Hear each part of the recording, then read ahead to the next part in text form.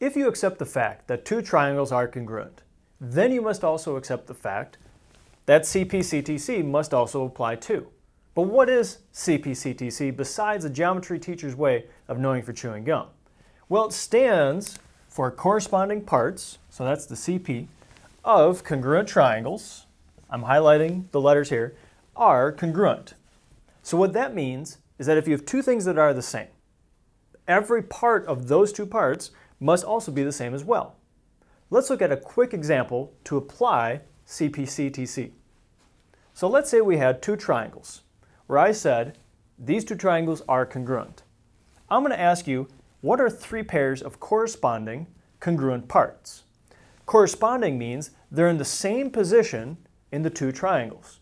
Congruent because we accept the fact that these two must be congruent. So let's pick out an angle C. If I look at angle C, the congruent corresponding part must be angle F. And how did I know that? Well, there's two ways. One, I could look at A and B and say A has 1 mark, B has 2 marks, D has 1 mark, E has 2 marks. So the only angle in this triangle that doesn't have a congruence mark is F. I could also look at this order right here. That order is very specific.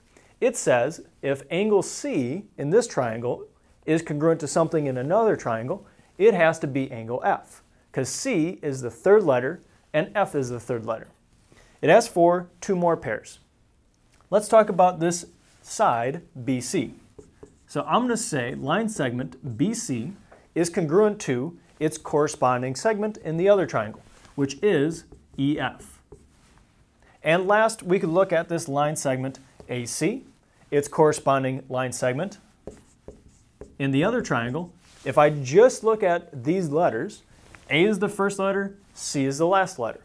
So looking at this one, D is the first, F is the last.